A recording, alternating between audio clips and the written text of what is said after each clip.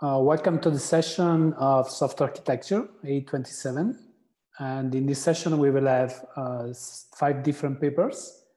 The first one is a journal first, and then we will have a demo paper, and then we will have an in practice, and then near, and then we'll finish with in practice. So I present myself. I'm Patrizio Pediccione, an associate professor at the University of L'Aquila in Italy, and I'm also associate professor at Chalmers University and Göteborg University in Sweden. So, but now we can go with the first presentation. That is a presentation that will be given as a video, but please make your questions because we will have the authors available for answering questions. And the title is about what should your runtime configuration framework do to help developers. Hi everyone, my name is Mohammed and I am postdoc at Queen's University. Today I'm going to present my work about what should your runtime configuration framework do to help developers.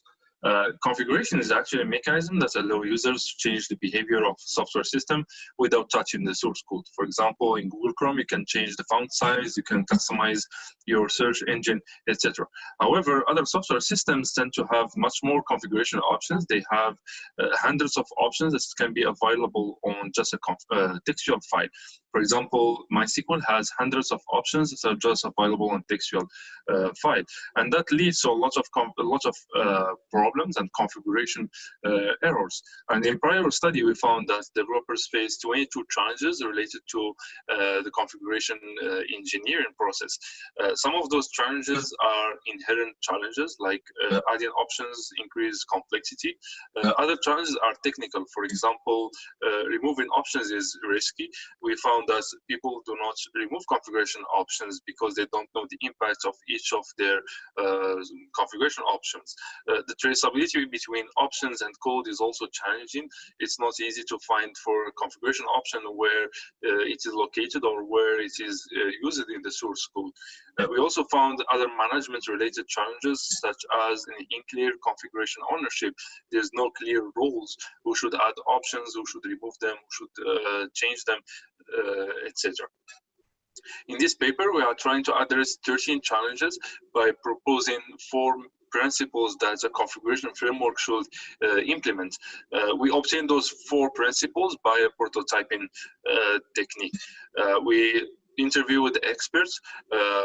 After those interviews, we obtained ideas about what are the typical principles that a configuration framework should implement.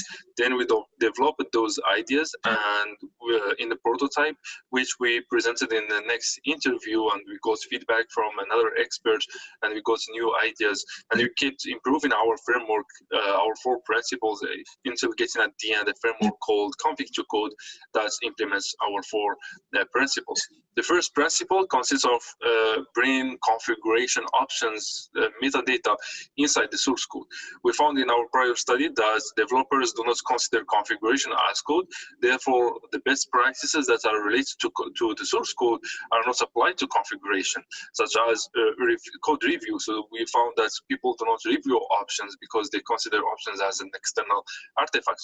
Therefore, to mitigate this problem, we bring configuration metadata inside the code. For example, if you want to say that username is an option that can be changed by a user, we just add the annotation as config that defines all the metadata related to that option, such as the name, the comment that describes it, the default value constraint, and where is this option. The second principle consists of automatically generating the configuration file. We found that projects can have multiple configuration mediums for the same project, and that makes the understanding of configuration and the usage of software system more difficult. We also have an inconsistency between configuration files and the source code. Therefore, to avoid this problem, we propose a principle that automatically uses the annotations that are inside the code and generates the configuration file. The third principle is to access the the configuration file from one provider, one class. And this is the encapsulation problem. And traditionally, developers access options everywhere in the source code, while in this principle, we suggest to access them from one provider class. The last principle consists of validating the quality of an option, such as validating naming convention. Here we say that the name of option is mandatory to respect certain format, and if it doesn't, we show an error during the compilation. This is the error message. For example, here we have a very long name for option, therefore we show an error. We can show an just a warning, and when this error is fixed, there is no error or warning. We validate our 4 principles via user study, in which we compared config to code and preferences, the state of the practice framework on Jabref. So Jabref by default use preferences, and we implemented a second version for Jabref that use config to code. 55 participants were involved in our user study. We implemented 10 configuration engineering tasks related to the creation, refactoring, etc. And we validate our 4 principles via 2 research questions. Do the principles increase the correctness, and do the principles reduce the time to accomplish a task? And we found that our framework is able to improve 7 tasks. It doesn't, I mean, there's no case where preferences is better, and we were not able to improve 3 tasks.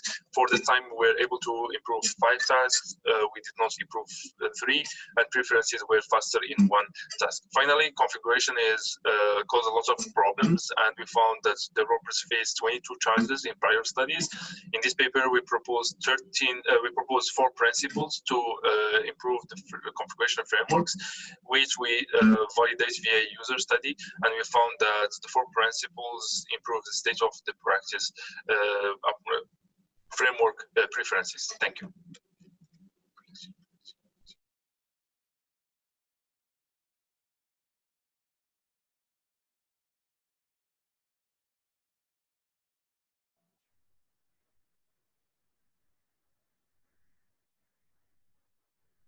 We don't hear you. Can you turn on your mic? Oh, sorry, I'm muted. So we have a question, and the question is, would you imagine configuring many frameworks and their dependents all within the same code? For instance, configure SQL, diverse libraries, and so on. Yeah, so the idea here is that we are proposing a framework that access configuration mediums like files, databases, etc.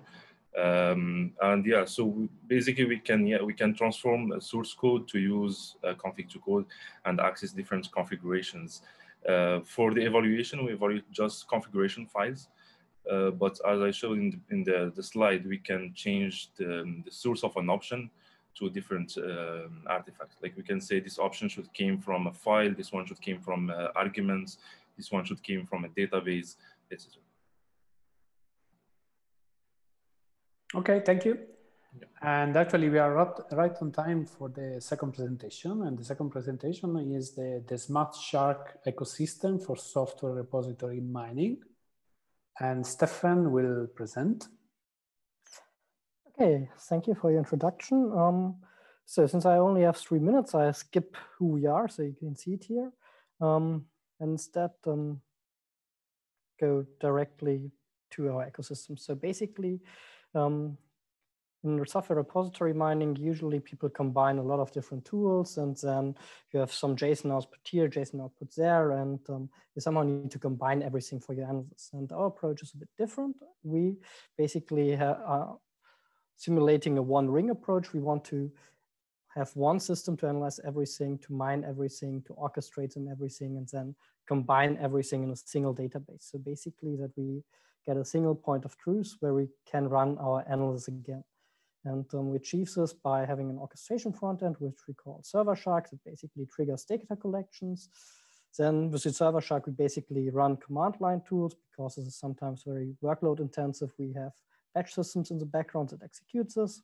All data is stored in the MongoDB that we can then access basically from any application that supports MongoDB. And additionally, we have our Visual Shark front end, which allows us mostly to do get some insights into the data, but also to perform manual validation of the results. and the data. So we can access all kinds of data sources, and this is constantly growing. So Git, Silla, Jira, but also software metrics with static analyzer or warnings with PMD. We manually validate whether issues really have the types that is listed in the Jira system, or that links from commits to issues are really as they are specified, or if they're wrong. And well, then obviously you can use this data to do all sorts of analysis, for example, over time in a repository. Currently, we're running a study using this, so we would be happy if you join us. And obviously, we have our live demonstration at, I think, 5:10 in UTC, so in 1.5 hours, and we'll be happy if you join us. So thanks a lot for your presentation, and I think it's time to go to the other presentation, just to keep the pace. But if there are people that want to make questions, please write your questions, and then the author can answer or can discuss with you. So the third presentation is called Piranha, Reducing Feature Flag Depth at Uber. And Murali will present live and will be here for answering questions. And please write your question as soon as you have, because at the end I will summarize and make questions. Yes. Okay, thanks, Patricia. Today I'll present our work on Piranha, a tool for automatically deleting code related to stale feature flags. This has been used to reduce feature flag debt at Uber. So let me give you some background on feature flags. Various features are implemented as part of the same source, and these features are guarded by feature flags. So for a mobile app, when a binary is shipped to the App Store, the same binary is downloaded and installed by various mobile users. When an app instance is opened, the data pertaining to which features are enabled is sent to that specific app instance, thereby enabling a subset of features. In this manner, different app instances will have different features enabled. There are many benefits of using feature flags. One is the customized user experience. Second, it helps in gradual rollout of features, wherein we can use data from the initial stages to refine the feature, and quick rollback in the presence of failures. And it also is used for A/B testing between various features. At the time of writing this paper, we had around more than 6,000 flags across multiple apps at Uber. To use a feature flag in the source, a developer needs to first define the flag and use the flag as part of various feature flag APIs. In this example, the feature flag API is treated, and then test the feature under various configurations, when it is under treatment, when it is under control, and so on. So given this is how feature flags are used, what are stale feature flags? We define a stale feature flag as follows. When the purpose that necessitated its introduction is resolved, then we consider that flag to be stale. For example, a flag that is used to control geographical locations is rolled out globally, then that flag is obsolete for all practical purposes. In other words, code in one of the branches can execute unconditionally in the presence of stale flags. So a good software engineering practice demands that we need to delete code from the stale branch and delete any other code artifact that is reachable only from this branch, and then delete unit tests pertaining to the stale flag. Not deleting the code due to stale feature flags introduces technical debt. So consider this abstraction of a program where branching is due to feature flags. And let's say there is a stale feature flag here. And now that branch is never executed, and if that code persists, we have there are multiple drawbacks, right? There is unnecessary code paths. The second is the binary includes dead code. Third, it increases the overall compilation and testing times because testing of stale feature flags need to be done because it's part of the code. It increases the payload size that the server needs to send to the various app instances. This can be a problem where network bandwidth is critical, And overall, the coding complexity associated with developing features and adding feature flags becomes much more harder for a developer. Now, deleting this code and all the corresponding regions that are reachable will address all these, remove all these drawbacks. But the elephant in the room that nobody talks about is the manual effort required to address this technical debt. So at Uber, we have implemented Piranha. Piranha is automated refactoring tool. It is customizable for various feature flag APIs. It accepts as input the source code, the stale flag that needs to be removed, and the treatment behavior that needs to be preserved. And it generates a modified source code. Under the hood, it analyzes abstract syntax trees, rewrites the code based on the input flag and treatment behavior, and deletes any other additional code that becomes unreachable due to the prior deletion. So this is a snapshot of a diff that was generated using Piranha. As you may notice, there are a number of lines deleted across the file. This diff landed as is into the master. In order to help developers manage stale flags effectively, we also built an automated developer workflow wherein there is a flag tracker that periodically queries for various stale flags and then provides them as input to Piranha. Piranha accepts that and the source as input and generates stale flag cleanup diffs and assigns them to the owner of the flag. Now the owner can land the diff after reviewing it and make additional changes if necessary. And if the flag is not stale, they can inform the flag tracker that this flag can be snoozed and can be cleaned up at a later date. So we deployed Piranha and obtained results for this time period listed here. So Piranha was implemented for Java, Objective-C, and Swift code in mobile apps at Uber. And it helped delete more than 1381 stale flags, approximately 17% of total flags at the time of writing this paper. At this point, it has deleted more than 2,500 flags. It has also helped delete more than 100,000 lines of code as part of this process. So this graph shows the activity on the generated diffs. The x-axis shows the diffs that are landed, abandoned, and where there are no activity, and the percentage, the y-axis shows the number of flags that have been processed. So if you notice, there are close to 88% of the generated diffs have been acted upon, either landed or abandoned, with the majority of them being landed, of course. And then we also looked at other metrics.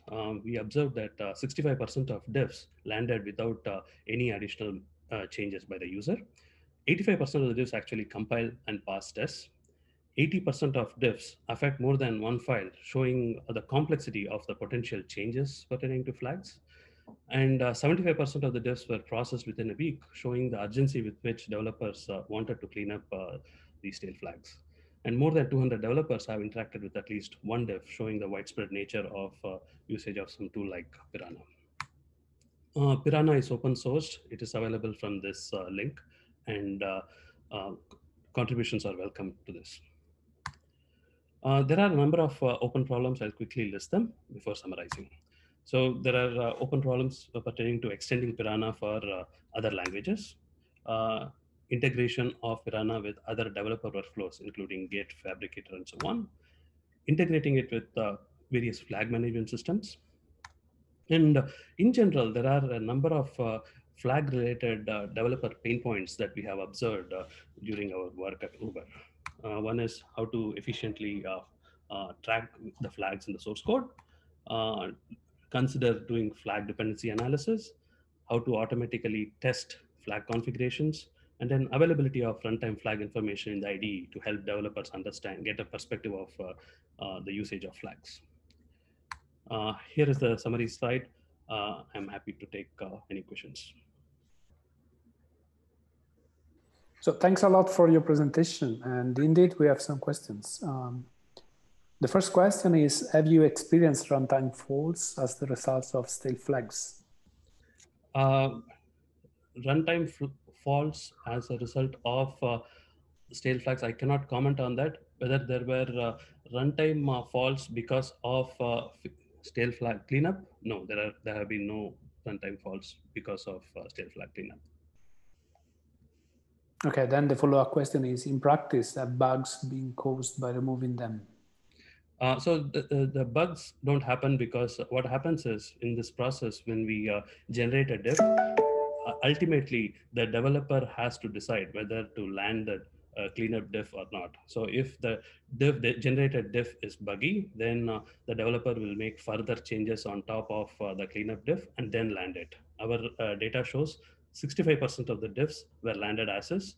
Only 35% of the diffs had required further changes where more cleanup had to happen. Okay, let's move to another question. The other question is, how precise is the dev code analysis, implicit flow, field sensitivity, etc.? Right. So we discussed this in the paper. So there are two trade-offs, right? One is to build a sound and complete, try to build a sound and complete reachability analysis, try to remove dead code as precisely as possible, or try to implement something that works in practice that is applicable for practical code bases. We chose the latter due to resource constraints, and we tried to build Piranha catering to the kind of coding patterns that we observed. And so that is the level of precision that we have currently with Piranha. So thanks a lot also for your answers, and we can move towards the other presentation. Thank you. Thank you. Thanks again. So the fourth paper actually is a paper titled Towards Engineering Future Gameful Applications. And this is a new ideas paper, and the presenter is Antonio Bucchiarone from FBK.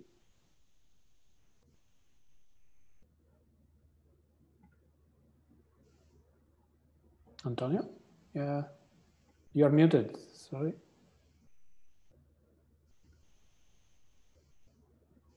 Sorry, I'm here. So let's share the screen.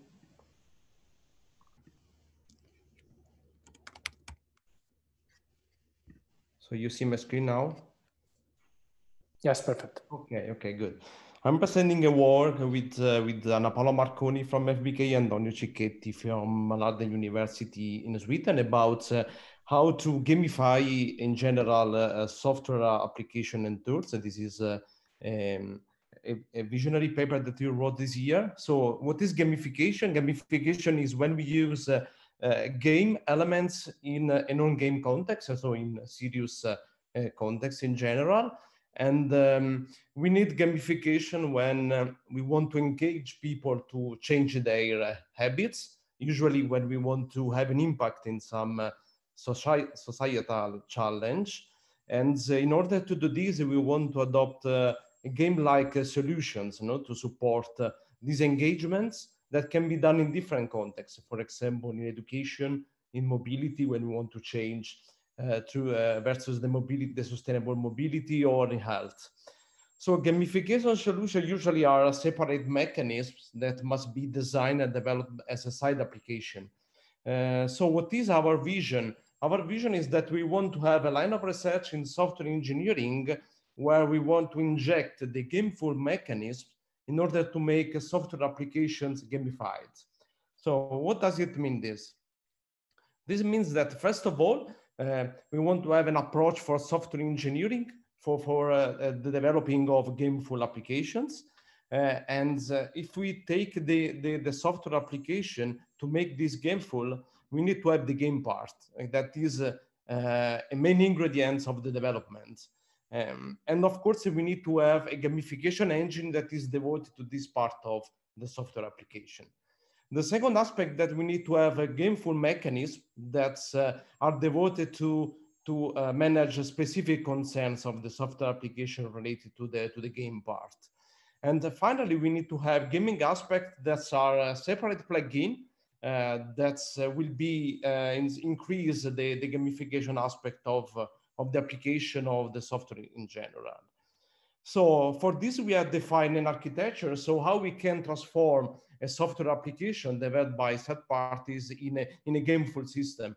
So this means that from a third-party software application, we need to have a wrapping components able to understand what are the actions in the software application that must be gamified. And the gamification framework consider all the aspects to develop a gameful application from the design to the runtime. An important aspect here is that the execution time, we should monitor the status of the game in some way, and we should be able to adapt the game if we see some strange behavior in the players. And of course, we need to have some logging facilities and analytics that report to the player, that in this case are the developers of this specific software application, to show them the player status and the advancement in the game. Of course, we need to have also the evolution part, so we can simulate and learn the game running, and we can evolve the design parts of this gameful application.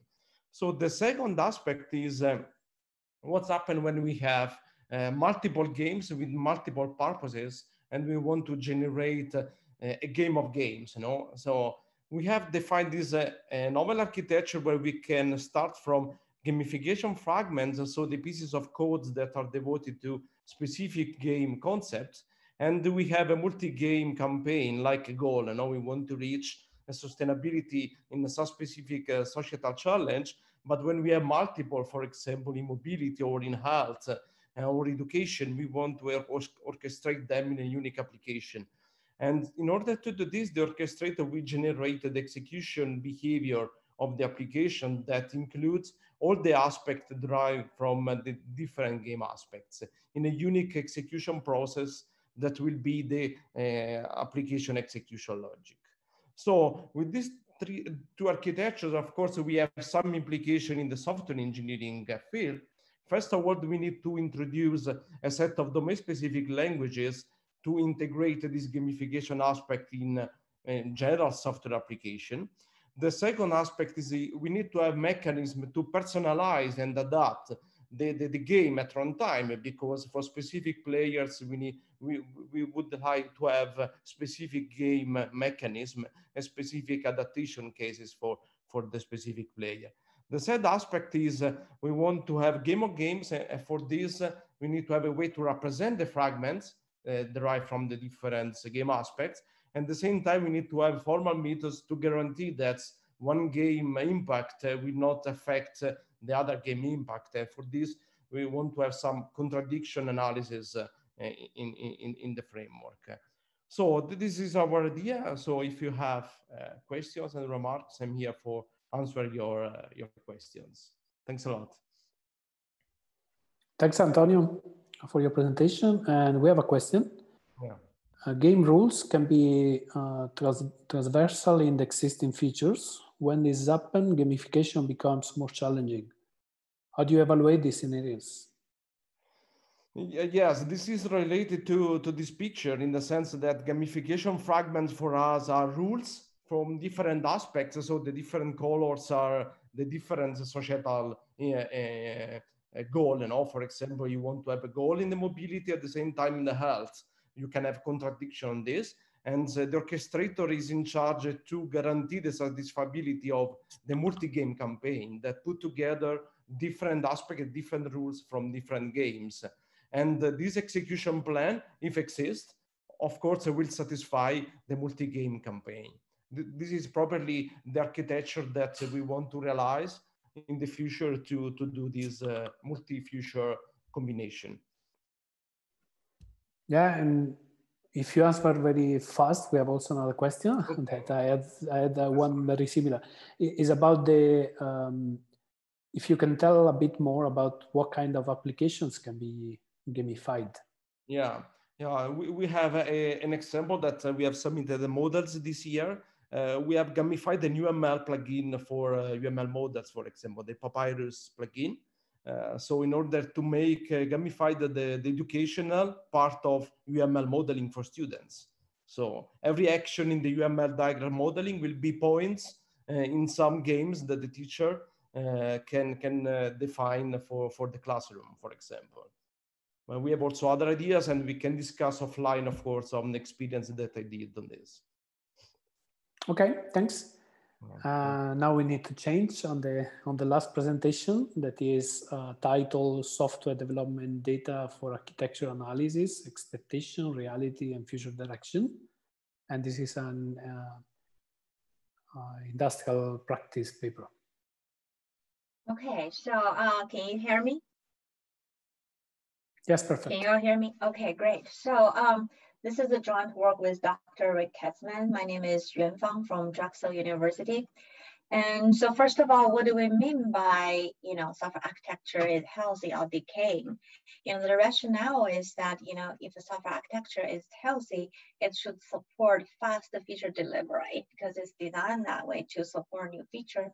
And if there are the bugs, found in the system, the bug should be to be fixed, locally and without severe ripple effects.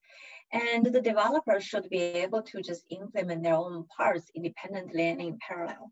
So first of all, how do we tell if it is the case? We have to continuously collecting data from the development process. If we do observe that the feature delivery velocity is slowing down or bug rate is increasing, then we have to diagnose this, right? Whether it is caused by the decaying design. If yes, then where the decay is and shall we refactor? So all these decisions should be made based on, data. So in our solution, and we propose like 4 parts to address this problem: architecture, analysis, and monitoring. So first of all, we continuously measure and monitor the program entities and their dependency relations using a new maintainability matrix. And the second, we define and detect a number of design anti-patterns. These anti-patterns are defined using both evolution history, like a code change information, and the dependency relation. Third, we also continuously tracking the active hotspots during software evolution. So in order to track hotspots, we have to collect data from issue record, evolution history, and the dependency relation. And using all these data, given any design that, the user identified, we can calculate the cost and benefit and the return on investment to help the management to determine whether it is worthwhile to refactor or not.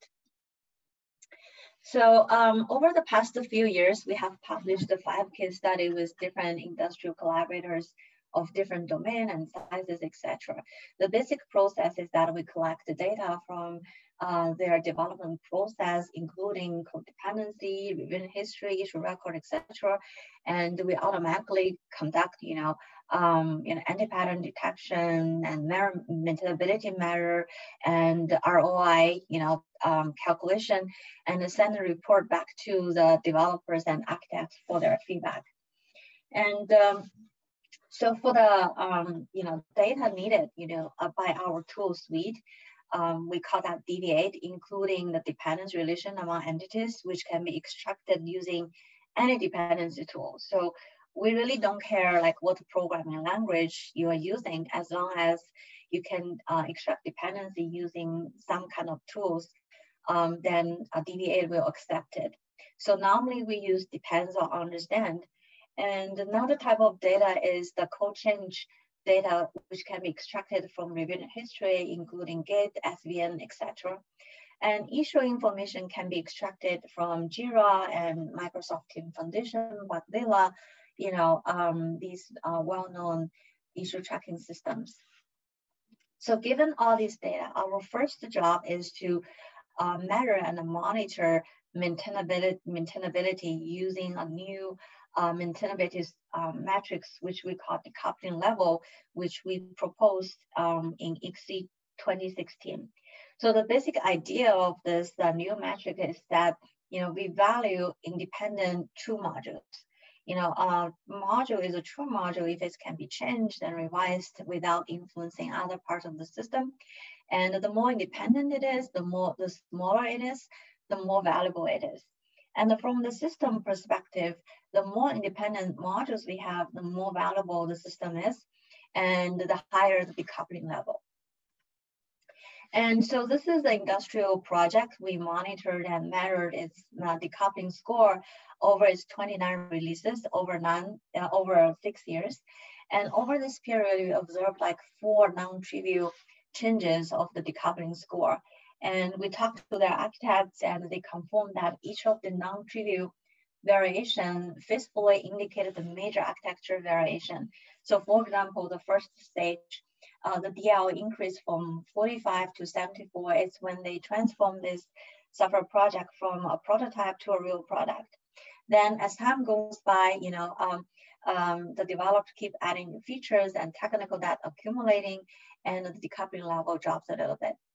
The surprise comes in the third stage, and when the architect told us that at this time period, he actually refactored the system, expecting that the decoupling level goes up rather than going down, right? So we look at its implementation, we realized that the refactoring was not very successful, introduced some wrong cyclical dependency, and really decreased the architecture modularity. So the team worked with this technical data for another period of time. In the end, they couldn't bear with it, and they spent about 2 months to clear up the technical data, and we see the decoupling level increase again. So we have collected data from about 700 open source projects, and we hope to form a modularity health chart so that each project can check how healthy the system is against the other industrial projects. For example, this project's decoupling level is 54%, ranked only like 6th percentile of similar projects. So the user should be able to compare with projects using the same language and same domain, similar size, etc. Second, it's about the 6 anti-patterns we defined. So of all the 6 anti-patterns, the last 3, like package cycle is very well known.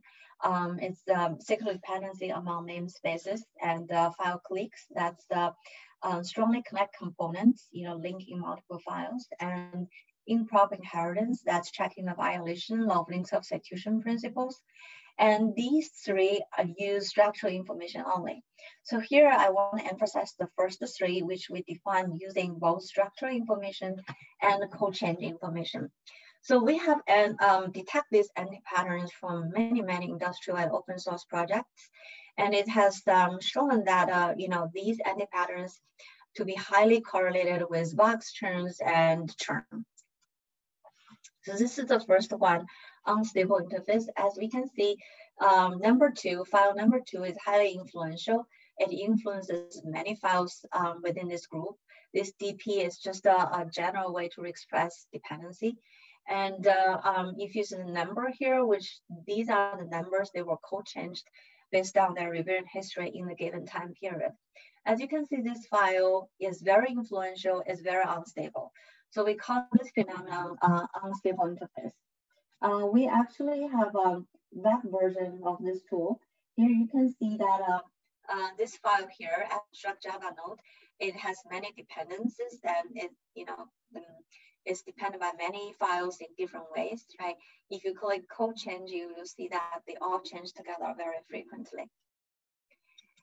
And the second type of anti-pattern is crossing. It's when we detect a file that it has both hyphen in and hyphen out. So if we're representing a matrix format, is in the center of the crossing shape. And in the meantime, it also changed frequently with many other files. So our experience shows that this type of structure, the crossing, is really the true design that is. You have a file that is, changed together with many other files at the center of the finding and find out. So this is the example, of crossing. As you can see, the green dot. Info.java has many finding and find out. And if we do not choose code change, and you can see that very clear arrows finding and find out. And if you click code change, it changed together with almost everybody else in this group. So these 2 are normally, we have validated multiple times. They indicate true technical debt. Finally, the modularity violation. This is also from an industrial project. These files looks very uncoupled. They are not related to each other at all. But if you look at revision history, they change together almost all the time. So when we talked to the architect, they told us that they share some kind of message parsing logic, copy paste, code clone.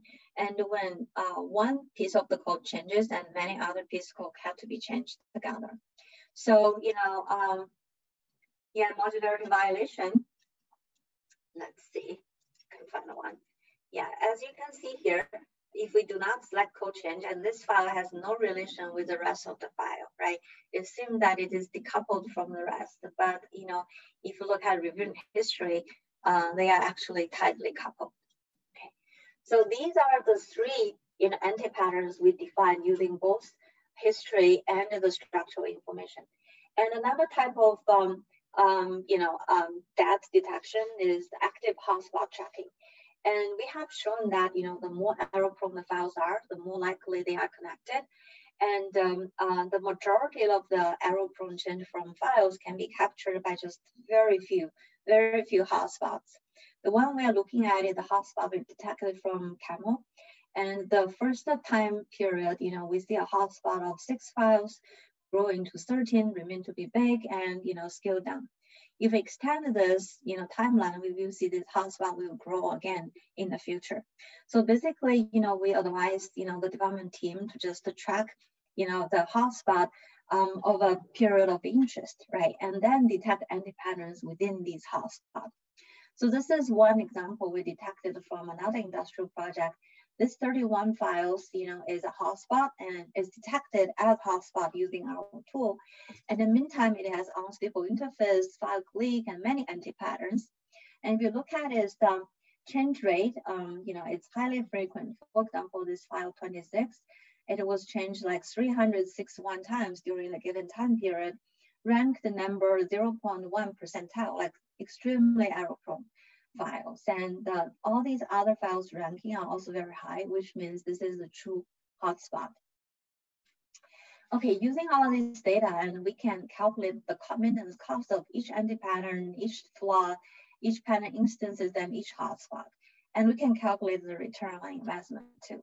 So in this industrial project, we found, click, there are 26 instance of click, involves 322 files, takes 21%, covers about 45% of all the bug changes. And this is the data for each single click, so the user can determine which one is most severe and should be refactored first. And this is the case we did in 2015, where we detected 3 technical debt, analyzed the current penalty caused by these debt, and also expected benefits by fixing these debt. And the development team were able to estimate the refactoring cost in terms of man-months, person months, because we already make it very concrete, right? These files need to be refactored. The problem is caused by, for example, code clone. And they were able to determine that, if they refactor this part, they can have achieved like 300 return on investment for the first year. Okay, so yeah, these are the techniques we proposed, and 4 techniques altogether. And over the past, I'm just going to briefly introduce the most recent case study, with 2 companies. And this is the one with ABB, and we analyzed the 8 different projects within ABB, and we ranked their decoupling level. And this project is ranked the lowest, 28%. And the development team admit that it has severe maintenance problem and needs to be refactored. And this one is a startup company. And what happened is that, one day they came to us and saying that we feel like we have some technical debt, but we don't know where it is and how severe they are. So we ran a report and got back to them, and we didn't hear from them for a whole year. And a year later, they came back to us and they were saying that we refactored our system based on a report and want to run it again to see if the architecture debt has been removed, whether the refactoring, to prove the refactoring was successful. So as you can see, like after refactoring, they removed the majority of the anti-patterns. For example, the crossing reduced from 29 to 6, and the file influence also reduced drastically. But that's not all. We also calculated that after refactoring, the average time needed to fix bugs reduced by 30%, and average length of code needed to fix bugs reduced by 67%. And similarly, the time spent on closing general change requests reduced significantly, after refactoring. So this way we can just prove to their management that the refactoring is a successful one, it's worthwhile. And so these analysis we proposed, hotspot and anti-pattern and decoupling level and the return investment analysis can be accurately conducted in successful open source projects. Successful because the observation is that these projects are successful first because they are managed very rigorously. And some industrial projects cannot benefit from all the analysis techniques. For example, some of them cannot just detect all the anti-patterns because they are not managed very well. So we expect, in order to conduct actor analysis rigorously, and the project has to be managed rigorously, right? So the source code has been managed by Git or SVN, that's basic. And most importantly, each task, a new feature, bug improvement, refactoring should be labeled and categorized. Not every industrial, company do that. And each commit should be linked to a task, right? And you complete a task with a task cases. But in reality, this is happening in the successful open source projects we analyzed so far. But in reality, tasks are often not properly labeled or categorized. And some developers, some companies do require tasks to be categorized and they require the commits to be linked to a task issue, but developers find various ways to get around it. For example, they could create a general task issue and all the commits, they don't want to spend the time to think, what is this for, the link to the general issue. And, most of the commits are not really linked to task properly, or, they commit, with one single line of change, rather than just commit, link the commit to a, cohesive task. I don't think it's their problem, right? The developer do not see the value of rigorously follow the rigorous process until they see, the data can be used in valuable way. So what happened many times is that, we show them deviate and the result from open source project. We tell them which analysis we can do for their project, which cannot do. Then they start to realize the importance of following the rigorous process. And in academia research, we often assume, ideal data quality, but, it's not the case at all. The industry really do not want to change their way of doing things until they see great value. Okay, so there are some general suggestions. In order to bridge the gap between academia research and industry, we need to demonstrate value to the practitioners to motivate rigorous development process. And we also need to really set up a software health chart because we have been studying software metrics for many, many decades, right? But people are still asking the question, is this project good enough? How do I compare multiple projects within my company, right? So if you can have an industrial benchmark, a health chart, and people can compare their project with industrial projects and with project within their own company. Third one, most importantly, yeah. It's time to conclude. Yeah. It's the last best bullet. We need to link the time and efforts and to the maintainability score. That's it. And finally, more education training is essential. Questions? Thanks a lot for your talk. Okay, and thank you. Yes, we have some questions, and I don't know if we will have time to talk about all of them, but I suggest you to copy it because this can be useful for you. So the first one is Dev 8 suite open source? It has a free academia version. It's not complete in open source, but it has a free academia version. You can it's continually being developed, so we didn't formally release it, right? But anyone want to try it, we can send you a copy, for free, for sure. Yeah, but maybe somebody can ask you, can write an email and you can give the access, right? Okay, yeah, sure. Yeah. Okay, good. So another question is to what extent do practitioners agree with the design depth that your tool identifies, and also to what extent they are willing or eager to fix? Oh, okay. So this is a complicated question. Basically, you know, for unhealthy inheritance and the crossing, we haven't encountered a situation that the developers disagree. You know, they say this is not a problem. You know, so far, you know, I cannot recall any. But I think, you know, whether it's refactor, there are a lot of debates. You know, so they have to consider refactoring from, you know, business perspective, right? But we feel like once they can see the cost that incurred by the debt, they are more willing to refactor. Basically, you know, of the ABB case I just showed, it's in our XD paper, and this project refactored, you know, this breast project refactor, obviously. And for the ABB case, for the 8 projects, and 6 of them, you know, have low decoupling level, are all being refactored, you know, or they want to refactor by the time we present them this result. Yeah, basically people want to see data, you know, before they make this big decision to refactor. Yeah, sure. Are you still there? Yeah, I'm still here. Can you hear me? You on phone? Oh, can you hear me? I'm still here. Now yes, now yes. Yeah. Okay. There was a small silence. Yeah, I feel like I keep talking. I don't know. Yeah. Okay, any other questions?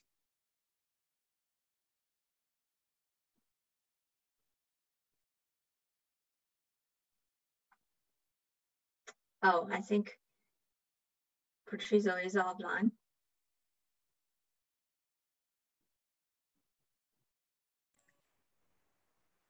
We lost our session chair, do we? Okay, I think we can close the session. We don't have more questions, so thank you all of you for attending. Thank you for all the presenters, and we hope to see you in next sessions. Thank you very much. Thank you. Bye.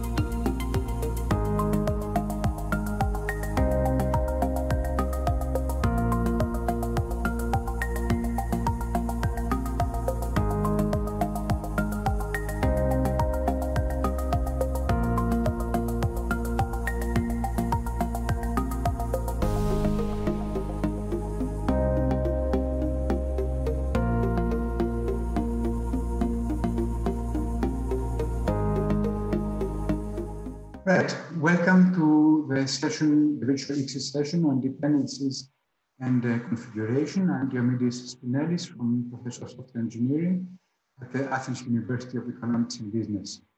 We have 3 papers in this session, 2 technical papers, a technical papers track session, and 1 from the software engineering in practice session. The first paper is titled Lazy Product Discovery in Huge Configuration Spaces by Michael Linhart, Ferruccio Damiani, Anna Bloch-Jonsen, and Jacopo Mauro.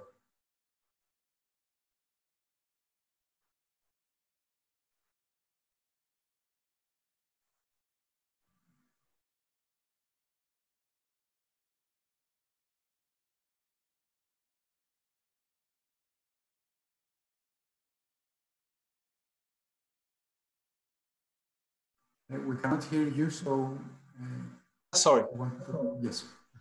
Okay. You can start from the beginning. Yes. Thank you. Okay. Sorry. So I was saying that my talk is about, like we said, that lazy product discovery in huge configured spaces. And this title is actually in 3 parts. So first, huge configured spaces, product discovery, and laziness. So first, huge configured spaces broadly means having a lot of options to configure. There are some constraints. And a good example of that is again tool Linux distribution, because that distribution is source-based and all of its packages are configurable. That means that the collection of its almost 37,000 packages contains in total almost 700,000 options to configure. And also the specificity of Gentoo is, like I said before, the fact that these options are constrained. So that, for instance, if you select the static lib option in the libgudev package, you need to select it also in the udev package. So they're all connected. On the other hand, product discovery corresponds to the automatic configuration of a system. And in the context of a Linux distribution, it is the task of its package manager.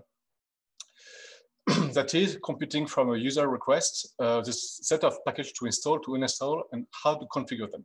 So that problem is product discovery is NP complete in general. So it is not very tractable in very large search spaces, like huge configured spaces, such as Gentoo. Of course, Gentoo has its own packet manager that performs product discovery in practice, but it is based on ad hoc and incomplete heuristics that fails in our tests more than 26% of the time. Finally, laziness is the main contribution of the paper. It is the approach we take to make product discovery tractable in practice without losing soundness nor completeness. The idea is very simple. We start with a small search space and we extend it incrementally by need. So this is the actual algorithm of the approach. I won't go into detail over it. I just want to point out 2 key features of this algorithm, which is first the pick cut function, which is the way we use to reduce the search space. And the loop here actually expands the search space incrementally, like I said, by need when we don't find a solution in the smaller search space. So it is important to note that this algorithm is actually generic because we don't actually fix the pick cut function here. And this is shown in this theorem. Here it says that this algorithm is sound and complete for any correct pick cut function. And we will see in the next slides what correct can mean. So to identify correct pick cut function, we look at the theoretical aspects of configuration spaces. And formally, a configuration space can be modeled with a feature model. So features in this model are options and products are correct configurations. And additionally, in the literature, we can find, it's documented a slice operator that projects a feature model onto a subset of features. For instance, you can consider that Y here is a search space and it projects a smaller search space and it projects a configuration space onto that search space. So it reduces the search space, so it looks like a possible pick-cut function, but actually it is not because it forgets about dependencies. So if you want to, for instance, to install libgudev, in the algorithm like 3, the search space will start to be libgudev itself, which makes sense. But then in like 4, the slash function fails to extend the search space to include libgudev dependencies, such as udev. And so the result that this algorithm will give you is actually only installing libgudev, which is not good because it forgets all about dependencies. So this algorithm actually characterizes valid pick-cut function. This first line here said that the pick-cut function should return a configuration space that includes all the consider option in the search space. The second line here said that the result of the picket function should also include all the product, no, sorry, all the product of the result should also be product of the original configuration space. So we don't lose dependencies. This is basically what it means. And this characterization allows us to identify different picket function. So the first one here is computes the smallest configuration space for a given search space, here Y. I won't go in detail into how it works, a fixed point. And this second here said that it's very simple actually to compute because it's just an evaluation test to make here, but it only works for configuration space that corresponds to a logical implication.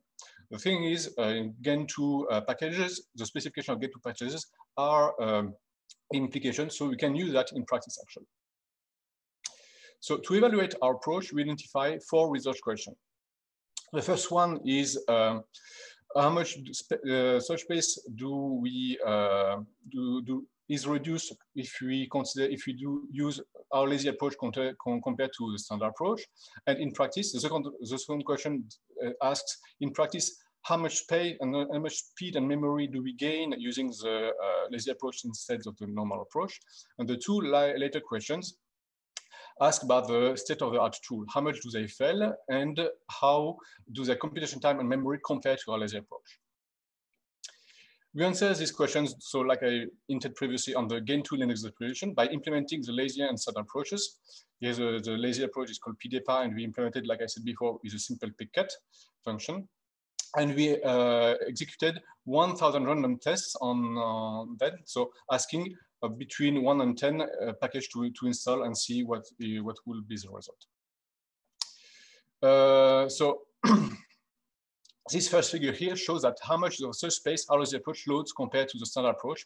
And in average, we see that it loads about 1.5% of the whole search space, which is quite small. So it's a good thing. In practice, however, or in practice, we can see that it goes forward. We see here that it's about speed. Our tool, our lazy approach, uses about is about 12 times quicker than the normal approach. And about memory, our lazy approach is about 10 times uses about 10 times less memory than the standard approach, which takes about 4 gigabytes of memory. So this figure here shows the failure rate of our tests. 7 out of tests in purple here actually didn't have any solution, and Emerge, the state-of-the-art tools, failed for all the tests in blue. There are 260 of them, so the failure rate of Emerge actually is slightly more than 26%. Finally, you can see here that the lazy approach in green is still 111 times slower than Emerge in blue, and it takes about 5 more times memory than Emerge in blue. So the state-of-the-art tool still outperform our lazy approach by quite a big factor here. So these results are summed up in this table. We can see that the standard approach is slightly too expensive because it takes 16 minutes to compute, it takes 4 gigabytes of memory, compared to the tool which takes 7 seconds and less than 100 megabytes of memory. Our lazy approach takes about 1.20 seconds and 1 minute and 20 seconds. And well, you can see you can imagine that it's a reasonable trade-off to achieve completeness compared to the state-of-the-art tool, which that fails slightly quite often. So for future work, we will investigate other ways to improve our lazy approach. For instance, using some pre-computed data maybe, or some other ad hoc SMT search strategies. We will also improve user integration, possibly by using our lazy approach as a fallback to the state-of-the-art tool, so they will have the nice time and memory usage when for simple problems, but when it fails, we can still get completeness. And finally, we will also investigate the possibility of using our lazy approach in a HPC context to construct tool chains for our configurable HPC solvers. So thank you for your attention. Thank you very much for a very interesting presentation. I remind our participants that you can ask questions through Clouder. I don't see any questions yet, but I have a question. Can you please elaborate a bit more on the tests you used for evaluating the tools and how they handle the configurations? So basically, in our test generated randomly between 1 and 10 package requests to install a package. And then we send this request to our lazy tool, which try to find a configuration for it. And so in when since our tool is well, supposed to be complete, and we checked with the standard approach, we can say that when it fails, there's no solution. And actually also emerge the state-of-the-art tool for Gain to fail in all the tests where our lazy approach failed. And then so we generate 1,000 tests, and so we send them actually 5 times to all of our tools to have an average time for all of these tests. So in the figure I showed here, we sorted all these tests in order of loaded search space to kind of have an idea of maybe if there's a correlation between, for instance, between the loaded space and, for instance, the computation time. Here we can see that there is some kind of correlation, but it's not so clear, because even if we try to reduce the test on the same, to reduce the computation on the same test, still the curve is not that smooth. But this is still something that that could be interesting to see. So. And one question from the audience, we have about 1 minute to answer it. Have you looked at the similarities between product discovery between 2 different configurable systems? And could this lead to transfer learning? Between 2, I'm not entirely sure I understand the question. I'm sorry. Between 2 product discovery. So product discovery, in my understanding, is a tool to perform to compute a configuration. I understand it would be 2 systems that have been configured in a different way from the same base.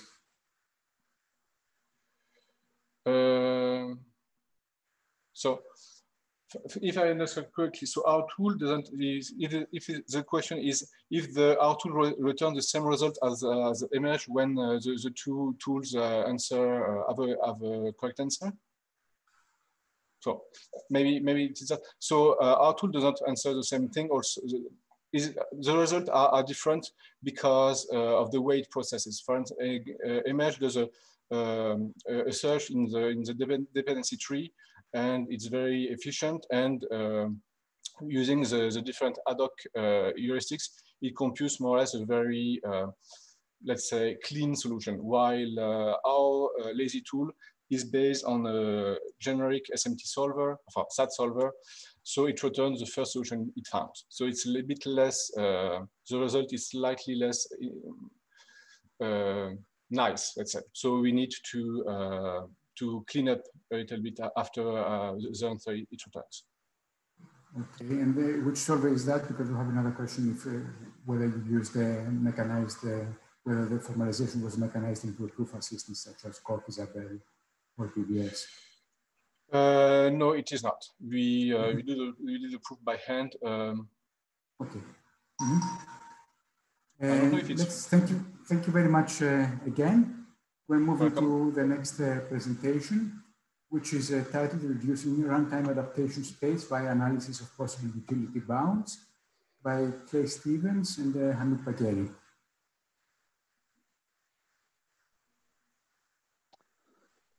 Okay, hi everyone. I hope you can see this fine.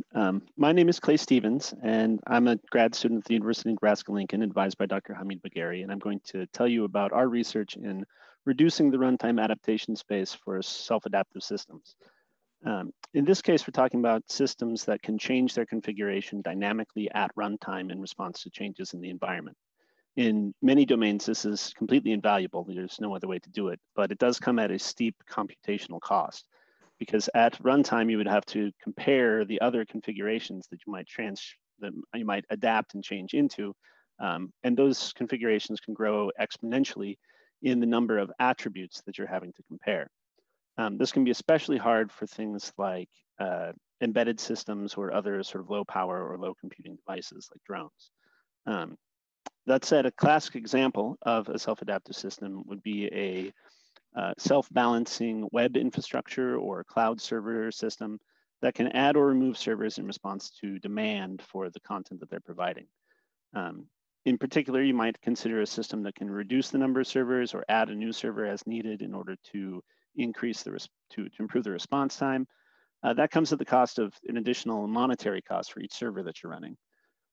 You may also consider a situation where the percentage of content is changed, where the system can either reduce or increase the amount of content they're transferring, say by reducing the video quality in a streaming video. Now, many of these are instantaneous, but some of them, like adding a new server, takes a little bit of time because you have to wait for the server to spin up. So you're not necessarily going to get the benefit of the reduced response time until some time has passed. And that adds some additional complications. So sort of naive baseline brute force approach is to react to changes in the environment by considering all of the configurations as soon as the environment is changed and picking the best one. That doesn't always work because in some cases, like I said, the benefits that you would accrue don't happen immediately. There is some latency in the effect of an adaptation. So reactive approach isn't great for that. You're also considering potentially configurations that you can't reach within a single single decision cycle. So you may need to try to add 4 servers or something, which you can't do in one step. So the state-of-the-art approach is to take a proactive adaptation and to be aware of these latencies. So in this case, you're only looking at the configurations that are currently reachable from your state and within your time horizon. And you're also taking into account the accrual of the utility that might happen later. Even so, that's still considering all of the reachable configurations. So our insight is that there may be ways to remove some more of these configurations because some of them may never be chosen anyway. Some of them may always be suboptimal. So what we want to do is eliminate all of these suboptimal adaptations offline before the system even begins to run so that we can reduce the runtime computational load on the system. Just a quick example to sort of drive that home. Imagine we're at a current configuration and can adapt to either configuration A or configuration B. If we imagine the utility that we get for these, and we can consider that configuration A will get this particular range, running from maybe 1 in the worst case to 4 in the best case. But configuration B will run from 6 to 8, for instance. We can see that configuration A will never do better than configuration B, even in the best environmental conditions. So in that case, we can eliminate the adaptation to configuration A entirely and not even consider it when we're looking at our runtime adaptations. So the way we do this, just a quick overview of our approach, you can read more about it in the paper, is we start with 2 different models of the system. A structural model that we have written in Alloy and a behavioral model in a model that is a stochastic multiplayer game in Prism. We take these models and first we do some model checking, some bounded model checking on the Alloy model to generate all of the configurations that would be reachable within our time horizon and based on the adaptations that are available at each step. And we use Prism to a probabilistic model checker to generate a best case, expected value, and worst case for each optimization objective at each configuration. So again, those are done by modeling the system as a game. And the best case is where the 2 players, the environment and the system, collaborate to get the best score. The worst case is when they are competing. Those 3 values then, we use what's called a possibilistic analysis to find essentially a weighted minimum of which one of those we can look at. And we call this the potential value for each objective and each configuration. So using the reachability graph and the potential values, we do a Pareto optimization to eliminate any of the adaptations that are dominated by other adaptations that could also be taken from each configuration. And that resulting trimmed adaptation space can then be used to guide the runtime adaptation of the system. So we evaluated this system by answering 2 research questions. First, we wanted to see how well our tool, which we call Thallium, performs in actually reducing the runtime adaptation space. First, in sort of its offline mode, and then how that reacts when you actually try it at runtime. We also wanted to make sure that we weren't reducing the utility of the system because we're eliminating adaptations here and we don't want to make the system worse by having done so. So for our first experiment, we compared thallium to the state-of-the-art proactive latency-aware approach on two systems, one called SWIM, which is a simulator of web infrastructure, and a second called DART, which is a simulation of a team of autonomous drones flying over a hostile environment. So we looked at different weightings here for how we can create their potential value. And as you can see, the difference in the weightings doesn't matter a whole lot. Each weighting seems to be roughly consistent.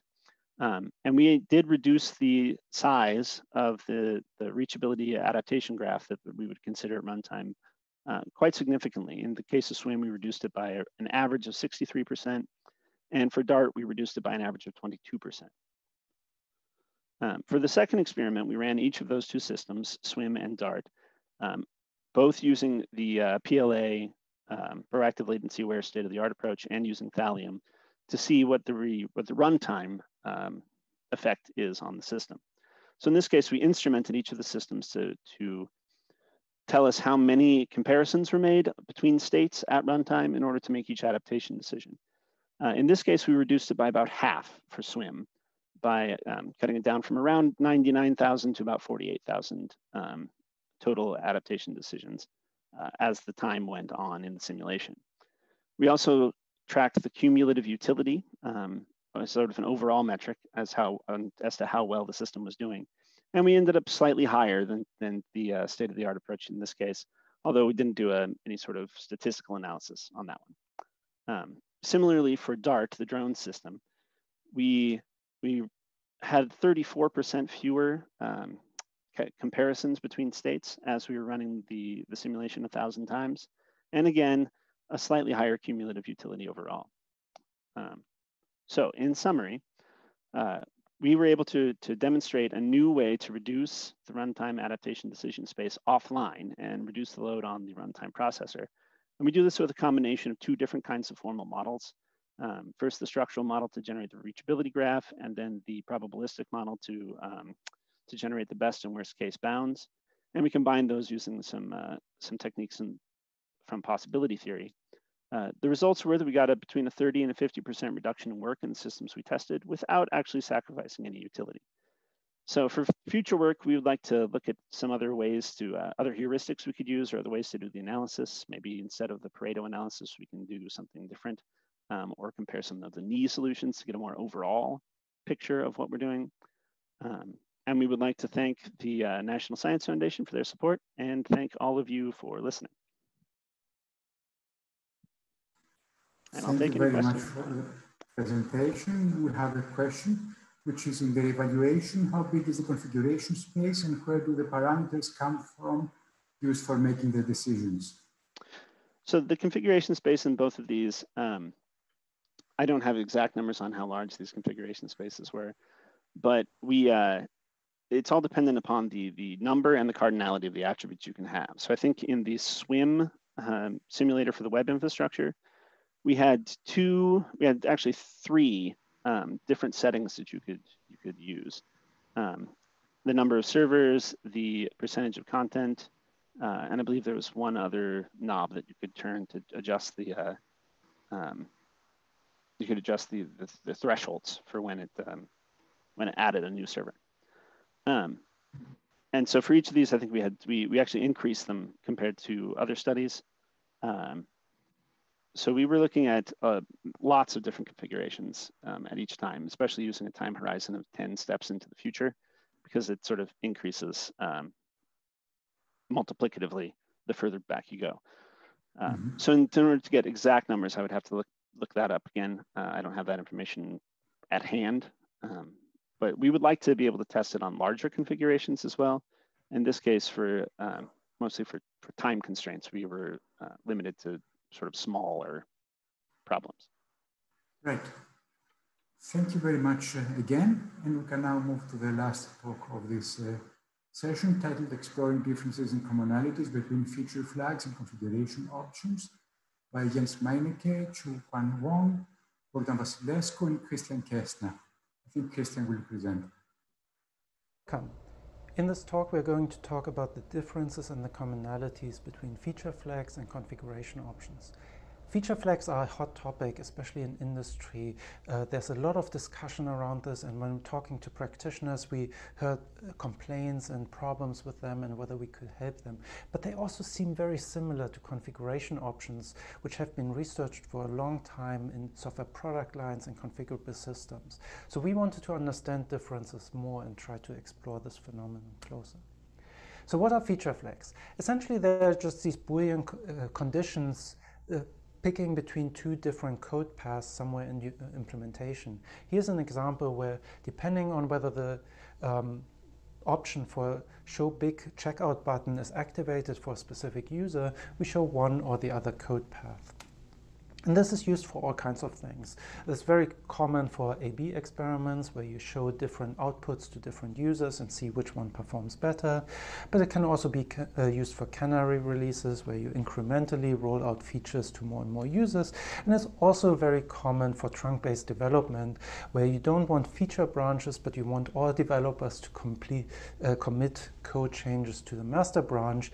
And then if you want to commit incomplete code changes or things that haven't been fully tested, you need to hide them from other developers to not interfere. So you use feature flags for this as well. And finally, feature flags are also used for some configuration decisions. So the previous study on feature flags that we found looked at Chrome and how they used feature flags in their development. And they actually reveal a number of feature flags as options to end users. If you find the setting, you can change quite a few experimental features. So feature flags are something that's very broadly discussed in blog posts and in comments and in talks at practitioner conference. And there are actually startups around this like LaunchDarkly and Split.io that essentially offer Boolean options as a service. But again, we wanted to understand what's actually happening here. And first we thought about studying this in open source, but this seems to be more an industry practice. We actually had a bet within the research team whether we would find any open source project beyond Chrome that would use feature flags. I lost that bet. We actually found quite a few, and we had an MSR paper about this, and I paid dinner for my colleagues.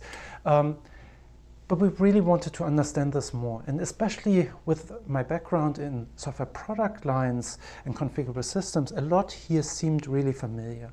So for example, I've studied for many years a Linux kernel and its configuration option, which has thousands of configuration options at compile time and also more at runtime.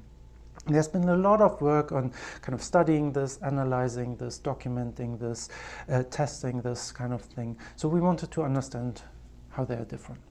So our research question really is, what are the differences between feature flags and configuration options? What can we learn about them? With our background in configuration options, we were particularly interested in feature flags. So we studied gray literature and also talked to quite a few developers in industry who develop frameworks for this, who use feature flags and so on to learn more. In our paper, we have lots of differences and discussions and structure this based on what we're finding. I just want to show you a few highlights. First of all, we found different goals of using feature flags. The ones I've shown you earlier, trunk-based development, experimental code paths, and configuration decisions. And we think it's worth to distinguish these as groups because they are used for quite different things. Some feature flags are used for configuration options, and they're actually quite similar to traditional notions of configurable systems and configuration options. But other feature flags for trunk-based development, A/B testing, and canary releases are quite different. They usually don't have a long lifespan, or they're not intended to.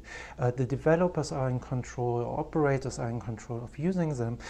And there are lots of differences when it comes to managing them, thinking about them, and tooling about them that we think, and we have several of these recommendations, but we think clearly labeling the goal and distinguishing different kinds of flags is actually really beneficial.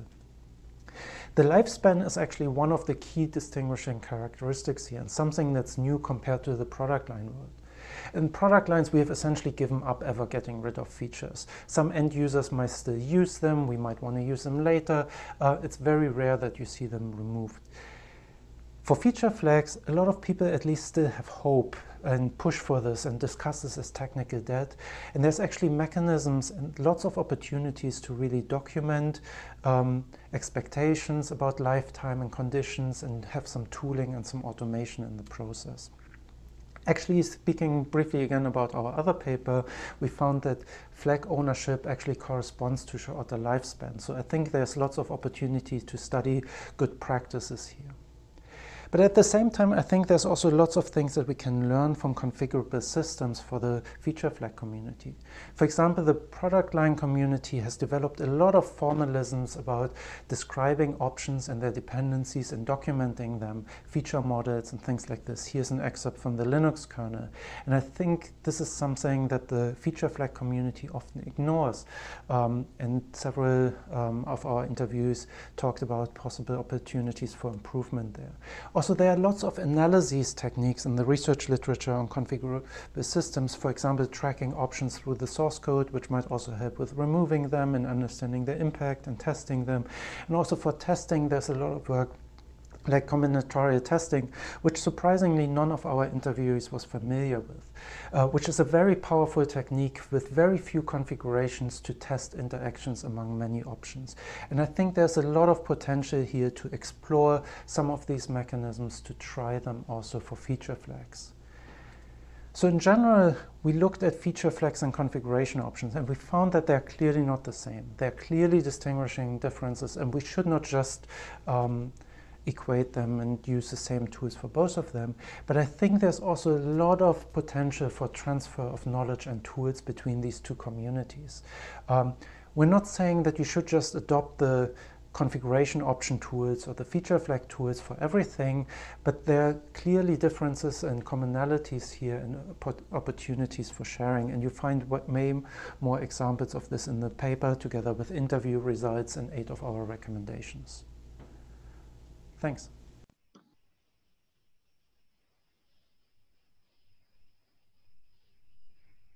Thank you very much. One question that we have is if you can elaborate on the food you have shown, the food that you showed when you lost your bet. Sure, that's a Polish restaurant in Pittsburgh that we went to. Not sure. On a more serious note, I would like to ask whether you've seen evidence that the feature flags as used as configuration options or the opposite. I would expect that their functionality allows each of the two to be used for the other purpose, no? Can you repeat this? I'm not sure I understood the question. Yes, whether you have found evidence or whether you have heard from interviews of somebody using a configuration option as a feature flag or a feature flag as a quick and dirty way to provide a configuration option. Yeah, it's very common to just mix them both. So people use feature flag frameworks and then start using them for configuration options, for example, and just intermix them for both purposes. And some of them should be removed and some of them stay. There's also places where people use configuration libraries. I mean, they're technically very, very similar. In a sense, just if statements in the source code, right? And then some library to load them. So we saw this a lot, especially at the tooling level, that this is intermixed and people use them, mix them, use them for both. Another question that we have from the audience is how could configuration options benefit from the state of the practice on the feature flags? I understand the benefits in the opposite direction. So we had a talk earlier about removing feature flags at Uber, right? So this is a kind of tool that would also be very useful for removing configuration options if you ever want to do that.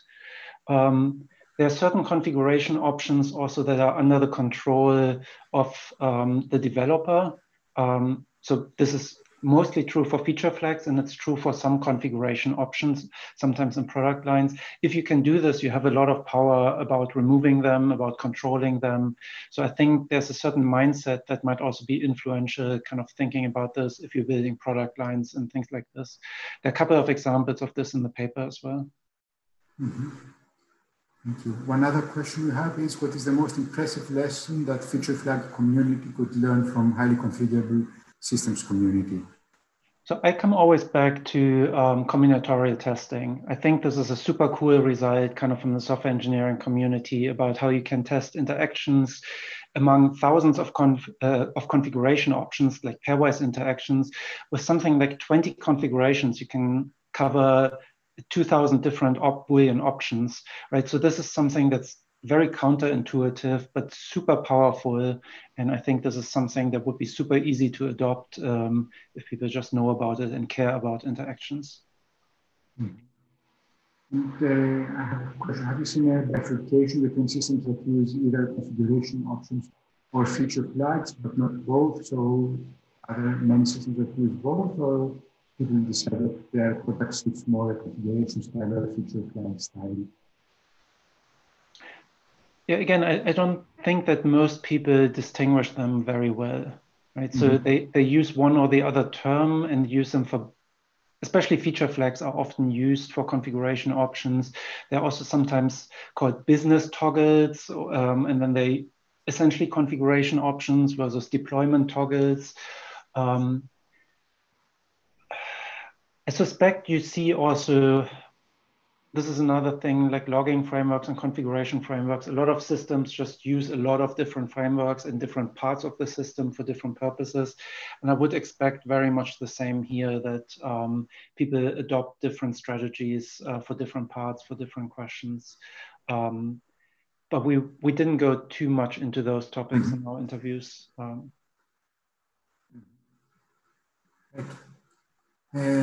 This brings us to the end of this talk, to the end of the session on dependencies and configuration. Thank you very much for joining us, and I hope you enjoy the rest of your virtual exam. Bye-bye.